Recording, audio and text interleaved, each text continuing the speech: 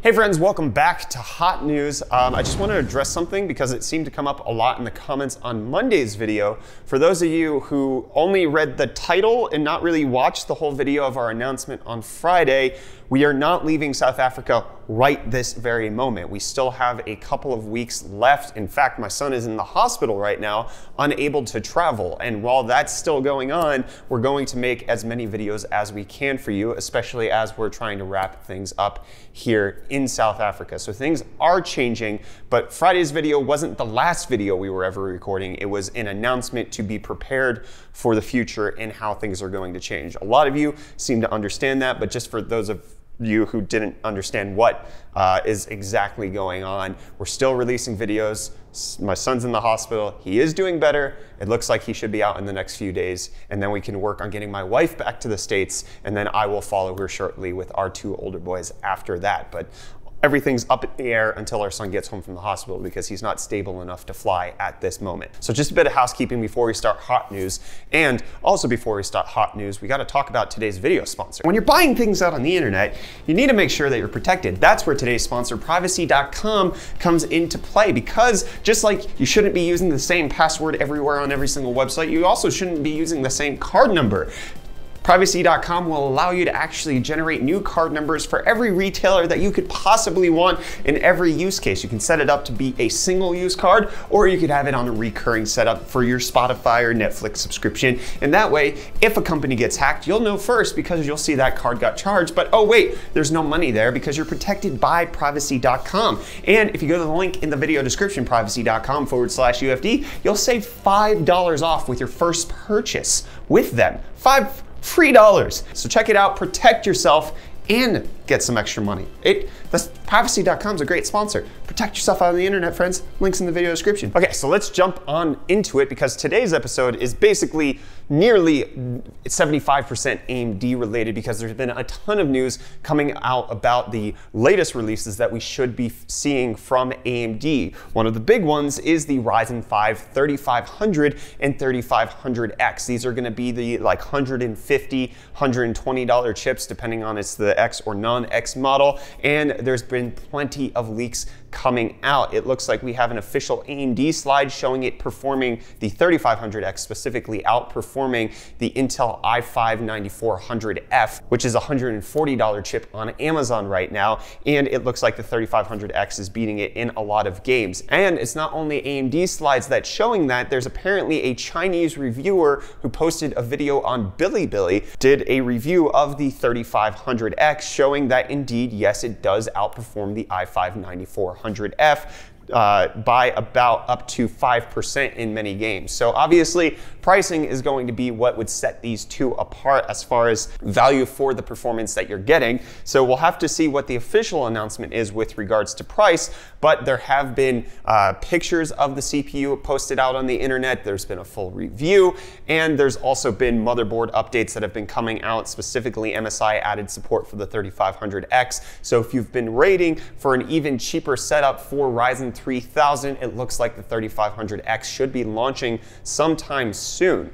And on top of that, it also looks like the B550 chipset should be launching soon as well, potentially as soon as October, with details around that being released. B550 is going to be notably different from X570 because it won't feature any PCI Express 4.0 slots. So you won't be able to take advantage of that, but it's supposed to be the more budget value oriented deal with that. So B550 potentially launching in October, even though previously our sources have told us that it was going to be in the first quarter of 2020, but sooner is obviously better. And then there was a lot of leaks coming out about new Navi cards coming out in October as well. Navi 12 and Navi 10 appearing in Linux Mesa drivers showing up, which could indicate that they're coming out, but it necessarily doesn't mean that because driver updates to Linux could mean that things are coming a while from now. However, when you combine that with the fact that the RX 5500 has seen benchmarks posted to GFX Bench,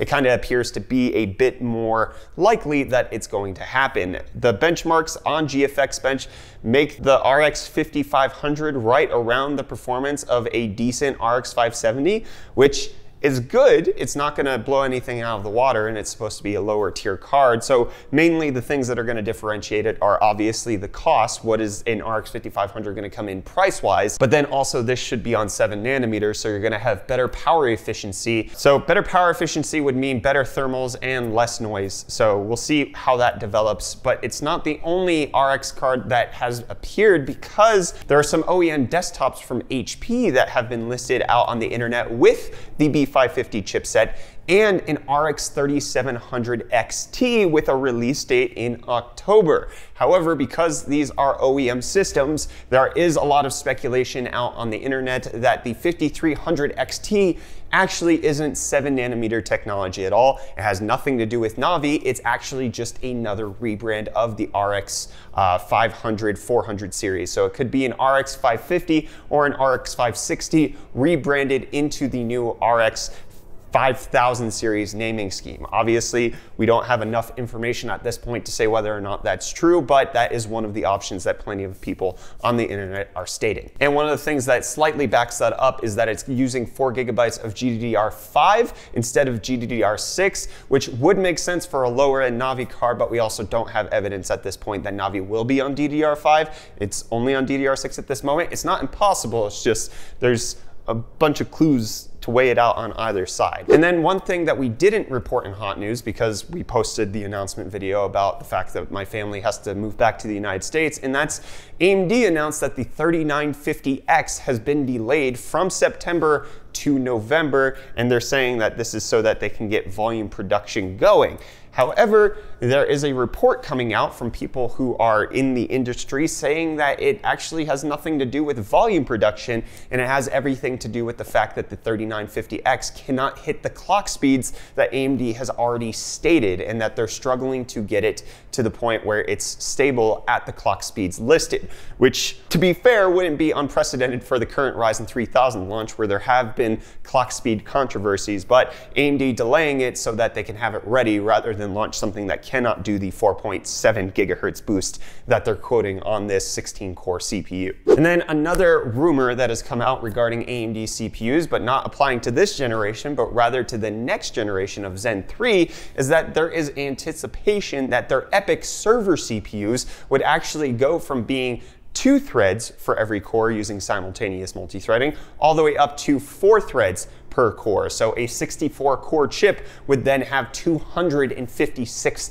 threads on a server environment. And there's a lot of places in server applications where this could be super helpful. For gaming, not really. There's tons of evidence showing that if you even disable SMT on Ryzen chips, you're going to get a more stable gaming performance than if you have hyper-threading, which is Intel's branded term for it, on. So this probably won't make its way to, you know, a Ryzen 4000 series Ryzen 5 chip, but it could be useful in very select data center applications, which is why it might be one of the reasons AMD is looking to implement it. But all of the news and hullabaloo about AMD probably would not be happening if it weren't for the person who's been at the helm of the company for quite some time now. That is Dr. Lisa Su, and she was just named one of the most powerful women in business, which obviously is due to her turning around AMD, basically recovering a sinking ship and now making it competitive with Intel and making it a force to be reckoned with. So congratulations to Dr. Lisa Su, one of the most powerful women in business. And then the last piece of AMD news, and then we're going to transition into a few other articles, is that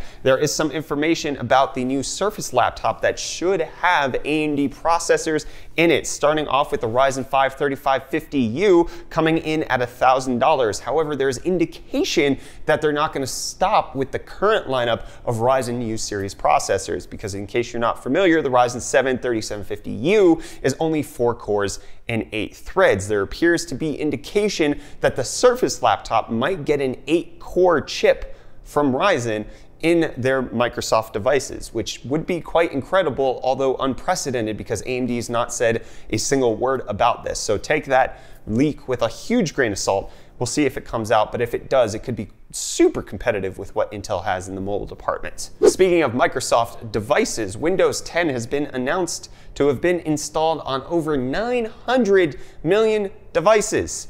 That's cray-cray. This obviously includes things such as laptops and desktops. So Microsoft gets to spy on over 900 million people.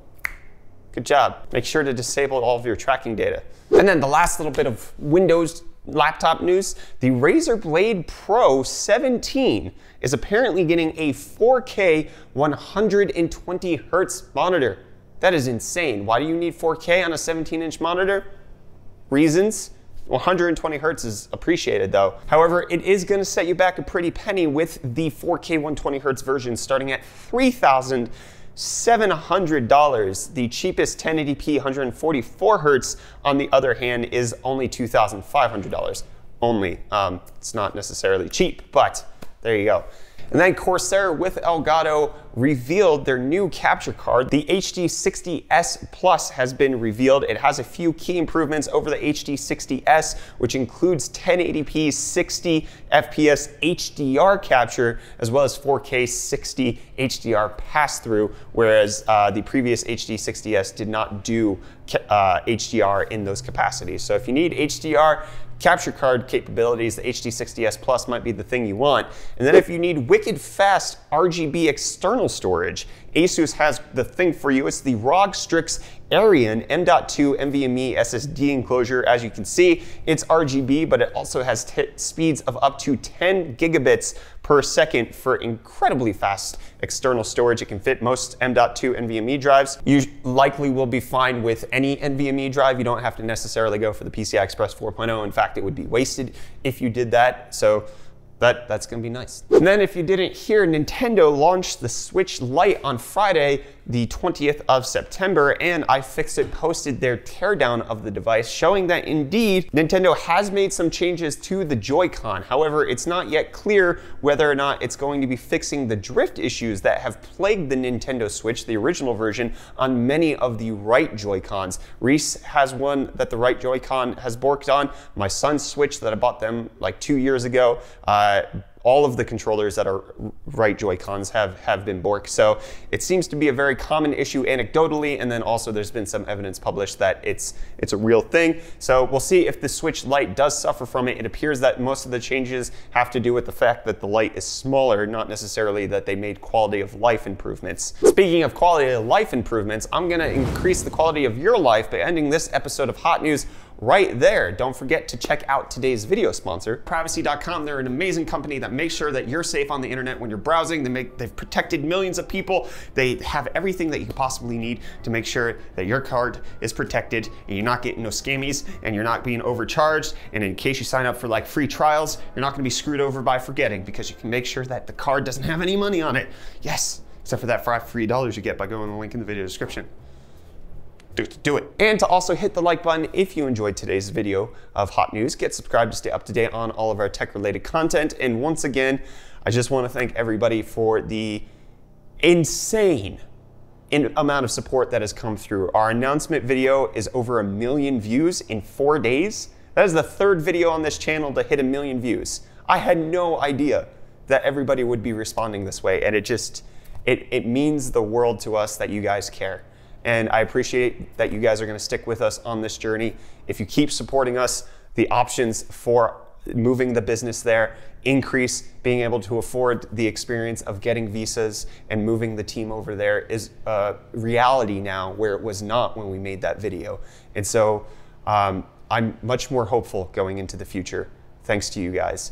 And you've taken a huge burden off of me that I was not able to lift myself.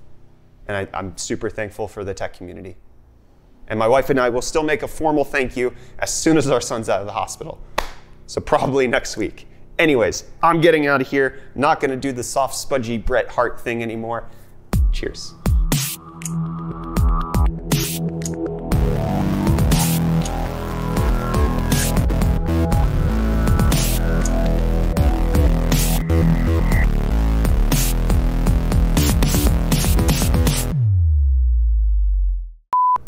And then over the weekend, or not over the weekend, I keep thinking it's the weekend because freaking yesterday was a public holiday. I thought today was Saturday yesterday. Anyways. Stop calling me out. We're never going to put the pieces back together if you want to make it better. It's been stuck in my head all weekend.